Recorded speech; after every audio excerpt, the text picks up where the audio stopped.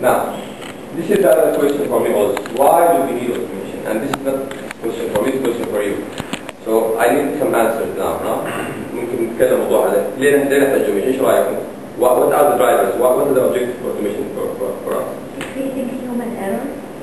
Okay, so errors, yes, right? Time. Okay. Quality. Quality, yes. Saving labor, and let's put between brackets. We'll see. But he's right totally. This is really what but all are true. Okay? And there are other reasons, okay? But the idea is you think about everything about sometimes his problems, okay? So when somebody says, for example, time, maybe his background is I have a problem with my turnaround time in the salah. So let's see if I can fix it with the automation, okay? Labor, maybe it's not labor as such, maybe it's something else, maybe the qualification of the labor that's triggering this, okay? Quality errors are basically, again, more automation means I can get more, let's say, problem-free solution, okay? Now, let's look really what are the things, and these are in general, not everything is applied to everything, yeah? Now, as we said, labor reduction is definitely one of the things that you read about, okay, that we have to think about again. Quality, as you said exactly, reduce errors, decrease turnaround time, but sometimes more importantly, and again you have to remember this is consistent turnaround time, okay? This is another thing that some people don't really, think about, okay? Okay, and increase safety, we look at this. Is it a automatic advantage for some people? I have automation, I'm better than others, okay? Nobody talked about this. Cost. You know why? Nobody talked about cost? Because most of the people think that automation will increase the cost. It is. Okay. Now, talk about labor now, okay? What's the problem here? Turnover of people. I don't know about here, but I know one thing. In a lot of places, you have people moving out or moving around. And then this means you are losing experienced people, you are losing good people, okay? And sometimes you have already invested whatever years and then they are going out. So this is a problem. So we have a problem with the labor. In our area here, maybe it's not that much as in the US, because I removed one of the comments towards aging staff. They have a big problem in the US about aging staff. They have a lot of staff who are too old now in the laboratory, and the problem is because of the salary scale, there is no more motivation for people to work in the lab. This is the biggest problem, okay? I mean, okay, I'll work for 4 years or something in the school, and then I graduate to be an MT, and then what? What is the scale? And again, this is depending on the country, whatever. But I'm saying in general, if you think about it, it does make some people to go away from the laboratory. Maybe I'm one of them. I used to work in the lab, but I left the lab because I didn't see where it's going exactly, So just think about it. But this is applicable only for the range of the medical technology streams out, that you maybe for doctors and some other. Yeah, it's different. Because this is another challenge. We do see it on the laboratories that the medical technologists among the clinical or the consultants. Am I right, Dr. Saad? But they are the majority. Yeah. Talk about the others too. Yes. And they are drive 300, 400. Yeah, you're right. Okay, the other thing is qualification. Now, again, talk about people leaving whatever, but what about the qualification? What about the school? And again, we have a problem here, okay?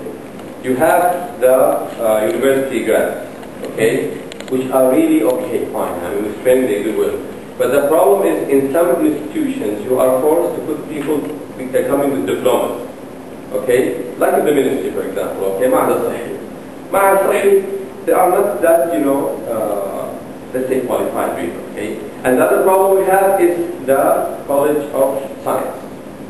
I remember one discussion, they were talking about this College of Science should be closed, Why the discussion was? Because if you think about where these people will go to work, because we don't have that many factories, because usually science guys should work in factories and this type of organizations, or whatever, أبحاث ولا غيرها, okay? But we don't have. So what is the problem? I grad from science in microbiology, let's say, or in chemistry, not in medical microbiology, not in medical chemistry, in chemistry and organic chemistry, whatever. And now I want to work in the lab. is the problem, okay?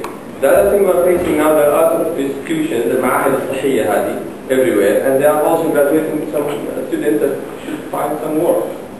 So all this is the problem with the labor. New departments, even in a good lab, we have good text, there's always an introduction to new departments. Molecular, like for example, HLA, whatever, you know, this fancy stuff, nanotechnology now, for example. So people who are good are moving to these departments. You know, I've spent all these years in chemistry or in microbiology. Now let me do something new now. Okay? So they move from there. So really, labor is one of the things that we have to think about. What's the effect on the automation? Is it this? Yes. I think it's just the connection between the labor and the... You are losing people. يعني good people يعني we see a lot of labs, you know. What's going on is that I'm working, for example, in microbiology, okay? And there's a new section offering molecular. I'll just go to the molecular, okay? Because, and then who's that? I see this a lot. Yeah. You go to different places, you see you are dependent, unfortunately, for a certain people, you know, in the lab because they are good.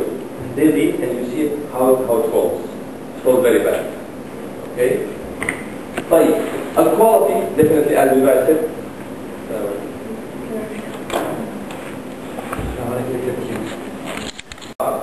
liable for errors.